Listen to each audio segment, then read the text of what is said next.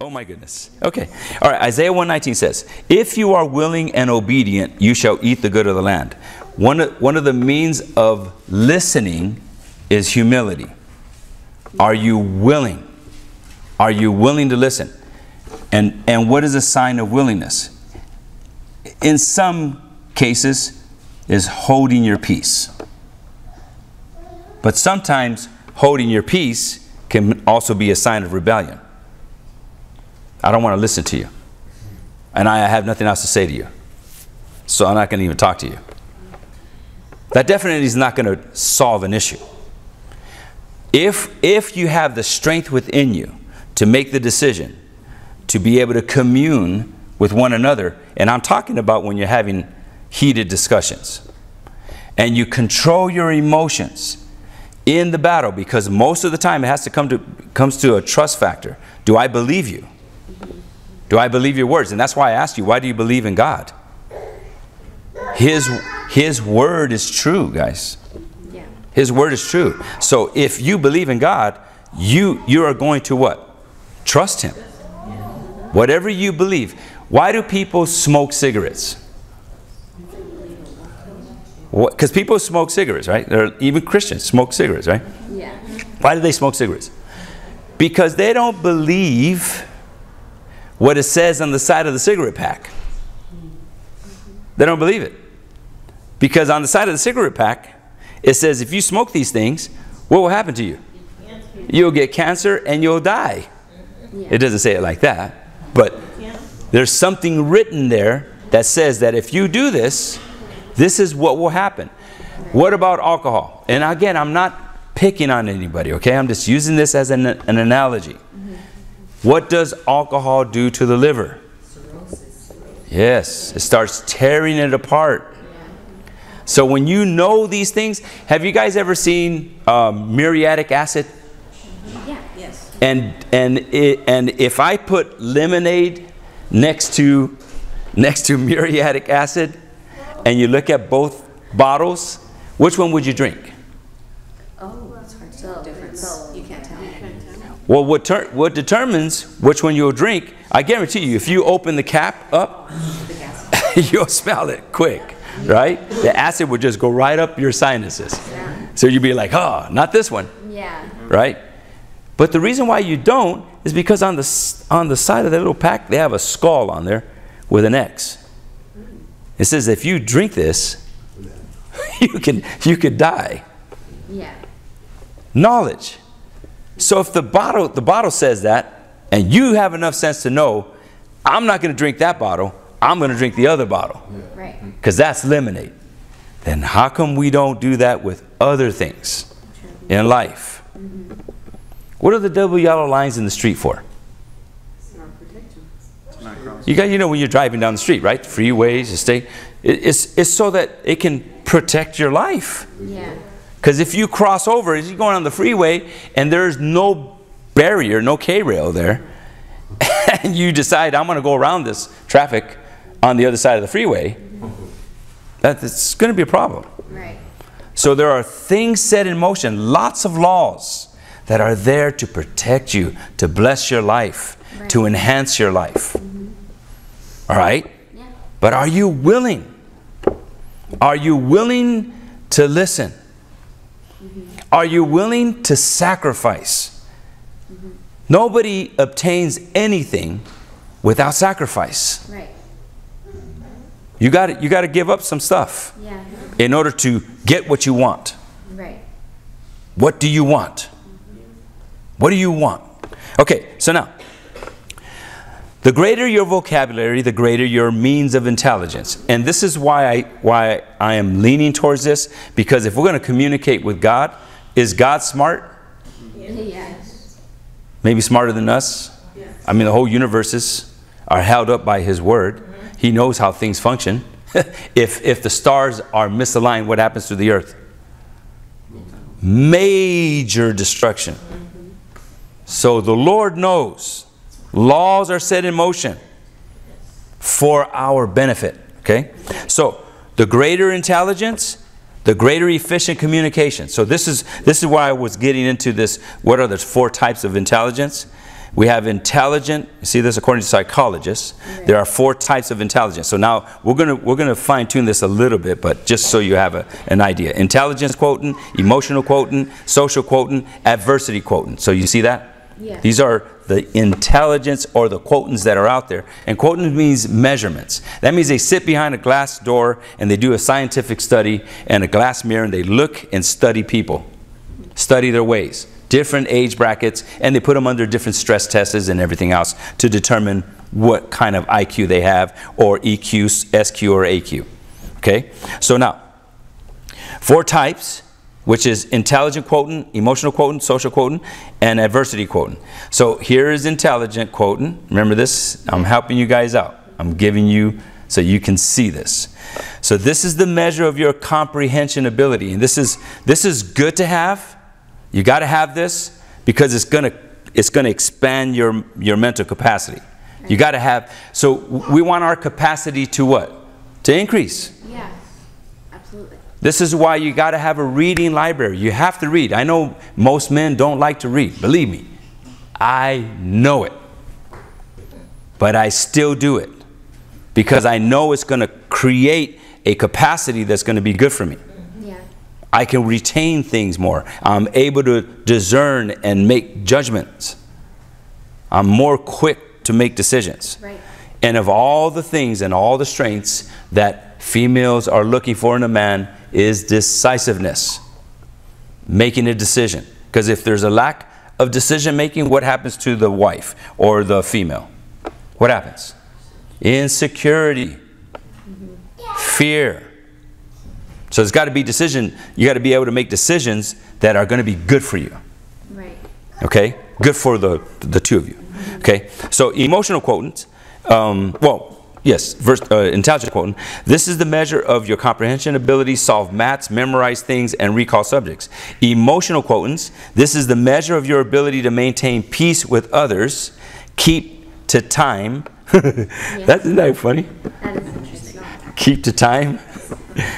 That's part of the emotional. Don't you just love when people, you give them a time, whatever you're going to do, and then they're late? Oh, no, I'm not pointing out nobody, okay? All right, okay, but doesn't it, like you're going to have a birthday party, whatever it is. Yeah.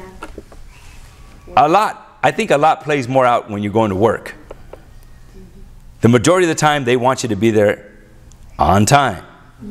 And if you're not on time, what happens? You get written up. And if you keep on doing it, what happens? I'll see you later. You go find another job because this is not important to you. And that's what it's implying. And this is where I'm going with this. How important is the person next to you? Ask that person next to you, how important are you to me? How important are they to you? Does that person's life matter? Yes, it does. Yes, does it matter?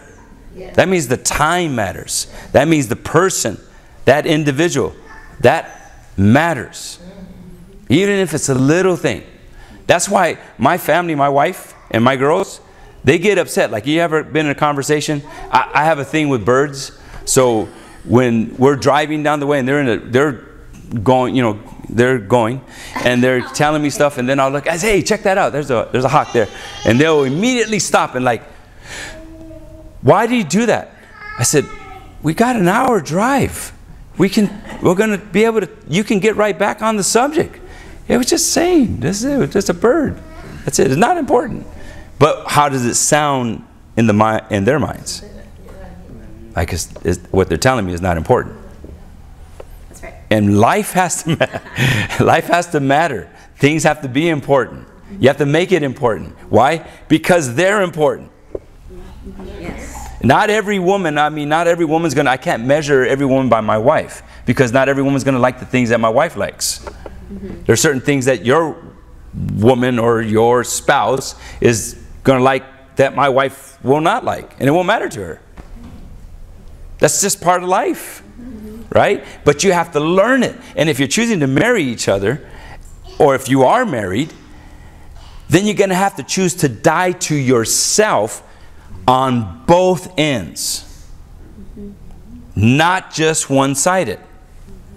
It has to come from the both of you, or it's not going to work. We have a responsibility to increase our relationship with one another. And I'll tell you, the first person you want to communicate with is who? Is God. Yeah. Because you're going to need the strength. And I'm telling you, it is a strength thing to control your emotions. Is it not? Yeah. The way you feel? Yeah, it is. Okay, so here's another, further on in the definition. So, be responsible, be honest, and of all the things, I know Christians don't lie, right? You don't lie, right? You don't lie, right? Christians don't. No comment? What? Nothing? You guys don't lie, do you? Oh, no. You don't lie. Nobody. No, Christians don't lie, right? You shouldn't be lying. Right? Christians don't lie, right? I'm being rhetorical in this. Obviously, Christians do lie. Christians do lie. And here's the thing. What is the reason for it? It's your pride. That's it. The reason why Christians lie is because of pride. What's the pride? And how does it play out? I don't want to be wrong. Yeah. I don't want to be corrected. So what do? You lie. Didn't I ask you to throw the trash? You did? No. It's not even that. It's not even that word. It's more of a, huh? I don't remember. What? What do you mean? And then you become, what is that called?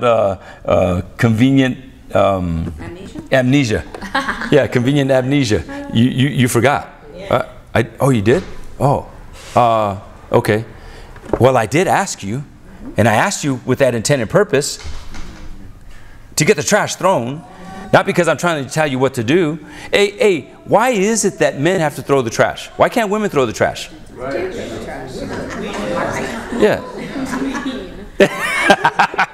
I know. You know why the men do it? It stinks. Yes, because it's a courtesy for our wives. Because we love our wives, right? We love our women. Right? Yes. Right. Okay, emotional quotient. That's enough of that, right? Be genuine, be considerate. All right, social quotient. This is the measure of your ability to build a network of friends and maintain it over a long period of time. And do you know that throughout life, the process of life is entering and leaving, right? That's just the process of life. You're not going to stay in friendships and relationships with everybody. Yeah. You're gonna have some people that you're going to come in your life, they're going to leave. You're going to leave. So that's just what happens. But then there will be those individuals that you will have for a long time. Yeah. And that's a good thing. It's a wonderful thing. That's the social side of things. Now, should we get that from school, guys? No. Is school intended to develop your social quotient? Is that what is intended from God? Is it intended from the curriculum that we have today in our school system? Yes, it is. And there's nothing wrong with it, but school education was not intended to develop your social skills. Where should we develop those skills? At home. At home. You learn your manners at home. True. On the table. True. If you can't reach across the kitchen table, why are you trying to reach across the world to help everyone else? You got to work with what you got at home first. You got to do that. It's just a normal practice, right? So people that have higher IQs and SQs tend to go farther in life than those with high IQs, but low EQs and low social cues. But remember, where do you get your SQs from? Social cues from? Where do you get it from? From home, guys. I guarantee you, thank God for parents who have their children and you're able to raise them. Having mom and dad in the home, it sets a normality. Right. It's a great thing. Just that alone. Now, as a parent, be there. Be there for the kids. Be there for the children.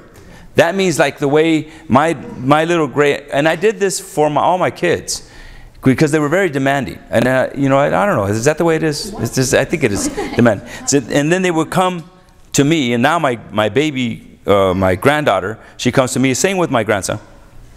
Papa, and this is the way she is. It's just constant. Papa, until I what? Acknowledge her. Yes, Cindy. Yeah. And then she says whatever, and I have no idea what she's saying. And then back again, Papa, Papa, Papa, and then I respond again. And finally, yes, Cindy, what do you want? So she goes down the list. But what does that do, though? What does that do? It makes them feel important. Gives them what the basic demands for life are acceptance, affection, and approval. Those are the basic demands in life. So that gives you what? A sense of belonging. Do we not all want to belong? Yeah. You want to feel part of something, right? That's normal. That's the norm. Now, we can live in la la land and try to live an isolated life, and you can live that way, and you will become a weird person. It's an abnormality. It's not the way we're supposed to live. When we get to heaven, how are we going to be? All of us together. There's not going to be no blockage anywhere. So we're practicing now. Amen? Yeah. All right. So most schools capitalize on improving IQ level, while EQ and SQ are played down. A man of high IQ can end up being employed by a man of high EQ and SQ, even though he has an average IQ. Your EQ represents your character. Your SQ represents your charisma. Give into habits that will improve these 3 Qs, but more especially your EQ and SQ. All right, shall I repeat that again? Yes, please. I mean, you guys are seeing it, right? Okay, so your EQ represents your character. Your SQ, remember EQ, emotional Q, right. Quotants, and your social quotants represents your charisma. Is charisma is that really you? Charisma. No. Is that really you? No, I mean, character is totally different. Character and charisma. Charisma is like you're very expressive and you're influential, right? Yeah. We know that. We see that in Facebook, on YouTube, and all of the different medias that are out there. It doesn't mean it's real. There are some people who can communicate better on Facebook than they can in person. They don't know how to talk like this, face to face. Yeah. They're afraid to talk that way. The way they are bold online. This is the real. This is not. A screen is not. Like I said, I can't be married to my wife through a screen. I can get married to her, but I can't kiss her. Well, French kiss the screen? Well, kiss the screen. How about that? Can't do that, right? But I mean, do you get the picture? It's not real. It's not real. It's a picture. Yeah. These are pixels. They're what, zeros and ones? Is that what all the computer stuff is? Mm-hmm. It's not real. Yeah. Well, who's real? Touch the person next to you. They're the real. They're the real. And this is where it counts. This is where the rubber meets the road. And this is how you treat one another right here. Okay? So, EQ and SQ make one manage better than the other. Please don't teach children only to have higher IQs, but also to have higher EQs and SQs. So now, here is the fourth one, because this is the one that most people don't even want to talk about. This is the adversity quotient. And the majority of the time, when it comes to things that are wrong, things that are not working out, it must not be the will of God. Don't just throw in the towel, guys. Yeah. Fight the good fight of faith. Be ready for a battle, because everything that comes along in life that you're going to grow into, it's going to take some adversity. Right. You are not going to get away from it. Husbands and wives, and those of you that are together as husbands and wife, and to be husbands and wife, do you guys like mesh 100% of the time? No. I mean, we're going to be 40 years married. We've been together for 43 years. So now, do you know that to date, we are still learning each other? Two different individuals, guys. And this is what makes life beautiful. Because it's not a negative. When you come together as husband and wife, it really, that bond, that covenant that's established there, that union allows for productivity. Constantly banking off one another. Here's the strength that comes along with it. You're able to make decisions, and it starts to come quicker. Yeah. Most people are afraid of making a choice, a decision. Be strong about your choices. So the measure of your ability to go through a rough patch in life and come out without losing your mind. AQ determines, adversity quotient, determines who will give up in face of troubles and may abandon their families.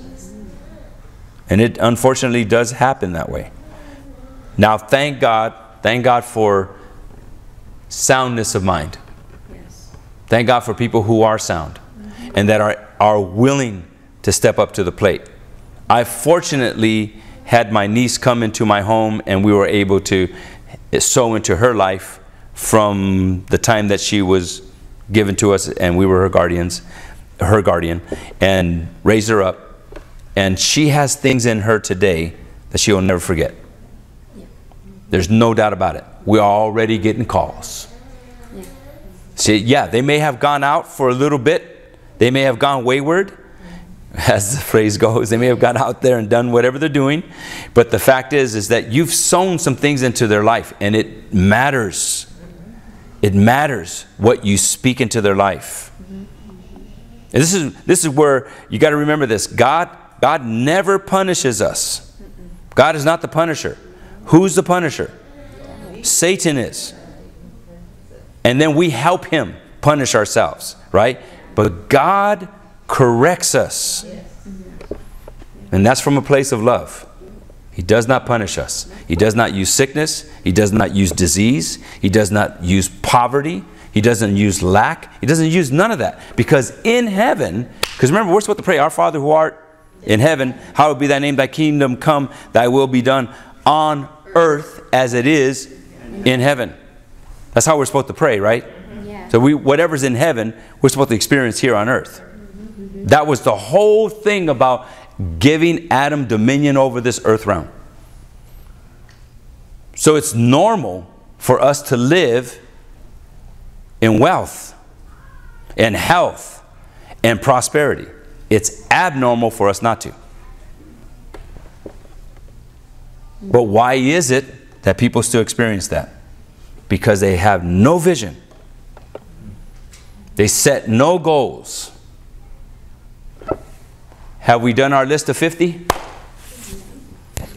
I asked everyone to do a list of 50 things that you want to do and give a time frame and categorize them so that you have some goals to press towards. Because if you lose sight of goals, you're going to start losing in life.